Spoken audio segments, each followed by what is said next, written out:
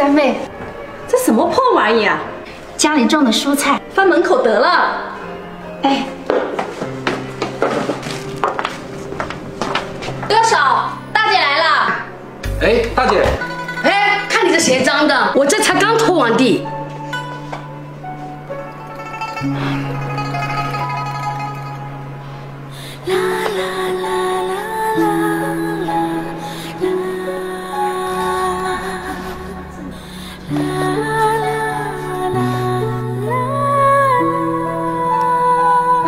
二弟，彤彤这次来城里看病，就要给你们添麻烦了。添麻烦添得他手啊！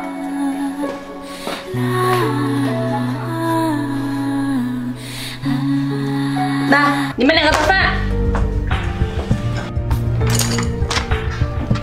来坐。哎，你俩不要在这里吃了，挤不挤啊？婶婶，那我们坐哪呀？门口凉快去。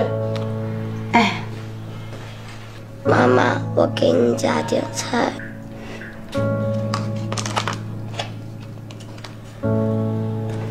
干什么呢？一点教养都没有。哭什么哭？要哭出去哭，真烦人。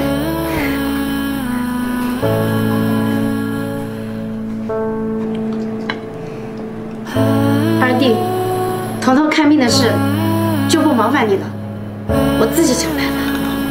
我望着脚下的影子，像在流浪。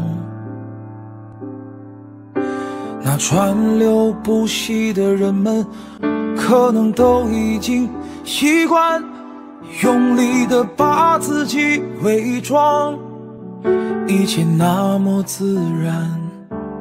不，请进。大姐。哎，二弟，你看嘛，我都说大姐早晚会有出息的。大姐，这端午节来了，我给你送了粽子了。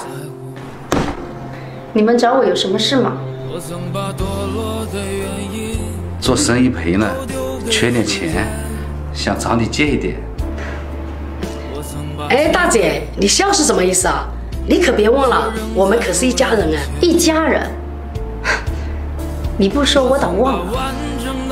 钱我可以借给你们，但是你们知道比缺钱更痛苦的是什么吗？在你落魄的时候，连家里人都在看你的笑话，这种痛比穷还要可怕。多么痛的领悟，你曾是我的全部，只是我穷在闹市无人问，富在深山有远近。不要让现实泯灭了善良的人心。